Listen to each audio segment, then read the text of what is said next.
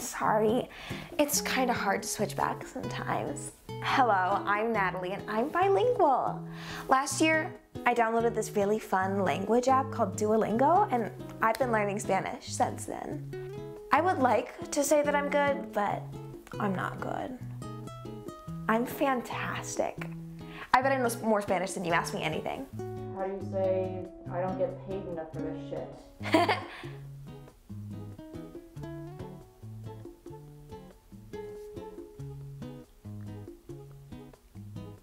Whatever.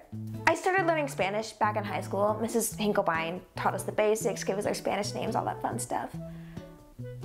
I don't actually remember my Spanish name. I know I had one, but I can't remember what it is. I can't really remember a lot of my high school years, but that's totally normal for everyone, right?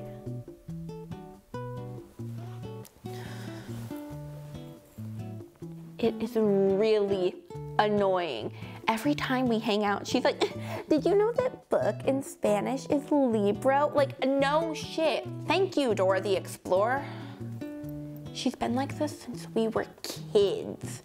Not the Spanish part, but she'd like get these hyperfixations and talk about nothing else.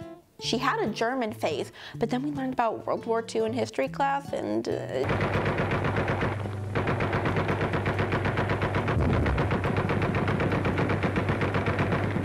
she stopped learning German. Her new quirk is counting everything in Spanish. Like, we can all count to 10 in Spanish. You're not special. There's actually this really catchy song that helps you learn how to count in Spanish. It goes like, uno, dos, tres, cuatro, cinco, seis, siete, ocho, nueve, diez. You can add music in post, right? Don't worry, I'll send you the link. How long do you know Spanish? Huh? I don't speak Spanish. Wait, why did you just assume I spoke Spanish? You found me in a Walmart parking lot, paid me 35 bucks to get in your van and take me to... Oh my God!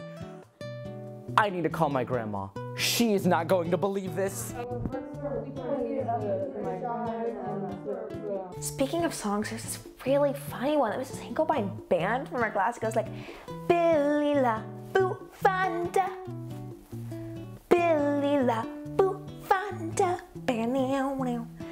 It sucks that there's no songs on Duolingo in the Spanish course. Someone should really get on that.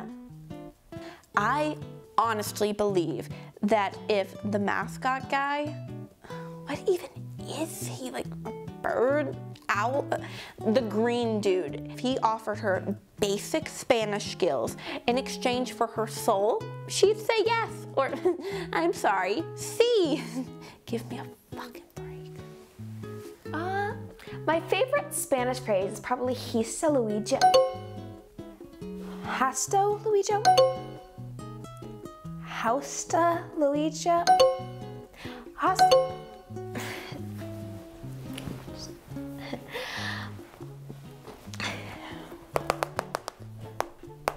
I'm sorry, Google Translate cannot be accessed at this time. Try again later.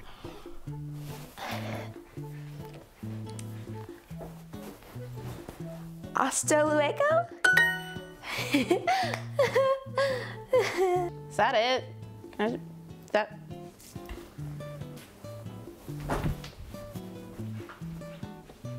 Adios.